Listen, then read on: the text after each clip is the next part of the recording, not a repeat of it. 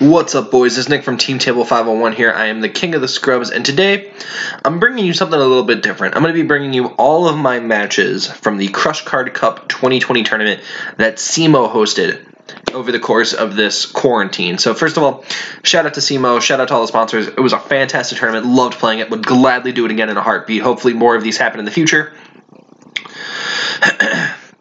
And yeah, second of all, it's just gonna, these videos are gonna be more of me trying to improve myself, since literally we're stuck indoors. I have nothing better to do. So I'm gonna be going over all of my matches, just showing you my hand, my thought process, what I'm thinking, and you know, why I did the plays that I did. So this first match is gonna be a Salamangreat mirror match. I'm just gonna spoil it right now. I get my ass handed to me, and it's not even close, but the ending is very sad, so I'm gonna talk about that. So I lose RPS and I have to go second, which is quite unfortunate, but that's just the way it goes sometimes in the mirror. My opener is quite bad, as you can see. It is Double Will, Flame Buffalo, Nibiru, and Infinite Impermanence. Not very good. I have no ability to see more of my deck. The best I can end on us, if I were going first, the best I can do is Sunlight Wolf Impermanence and get Nibiru'd. That's it. It's just not good. And my opponent summons Buffalo, so I already know it's the mirror, and my hand's garbage in the mirror. So I'm like, God damn it.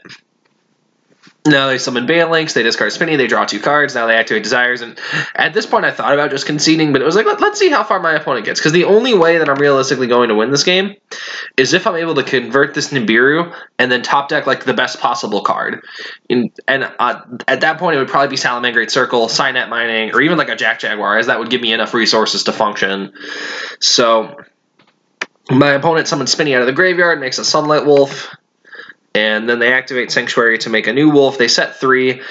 They try to go to their end phase, I Nibiru, and they chain Circle. Now, for those of you who don't know, Circle actually has a second ability where a Salamangreat Link monster that was summoned using its own name is unaffected by monster effects this turn. So it means that I can't tribute it with the Nibiru, because the Nibiru resolving is a card effect.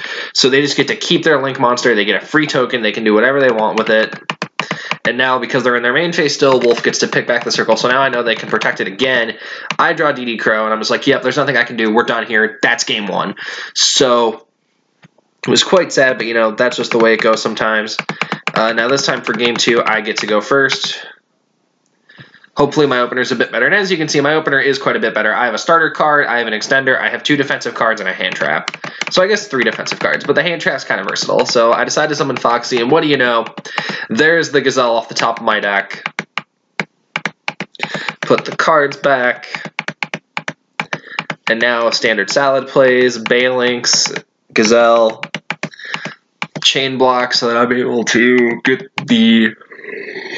Oh, I'm sorry. Get the Gazelle here, and because my hand is already set up so well, I send Jack Jaguar.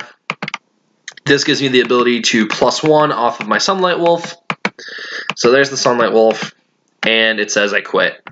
This is the reason I hate this match so much, is because what happened was, in the other room, my mom's cat knocked over our internet router, which disconnected us from the internet for an hour and a half, which is quite unfortunate, because right in the middle of this... Because as you can see, I'm very well set up here, even through a potential Nibiru. So I'm going to show my opponent's hand here real quick. They opened really well, too. They opened Desires, Nibiru, Circle, Cyclone, Roar. So even if they Nibiru, it doesn't matter when they Nibiru me. I'm just going to hold the will. Because even if I were to do what my opponent did last game, which is activate Sanctuary, make Sunlight Wolf, set 2 pass, they can Nibiru me there, and then I can just continue to go off because I held my resources. And I have an Ash. So I'd probably Ash their Desires, they'd Circle for a Gazelle. I can't see what they drew.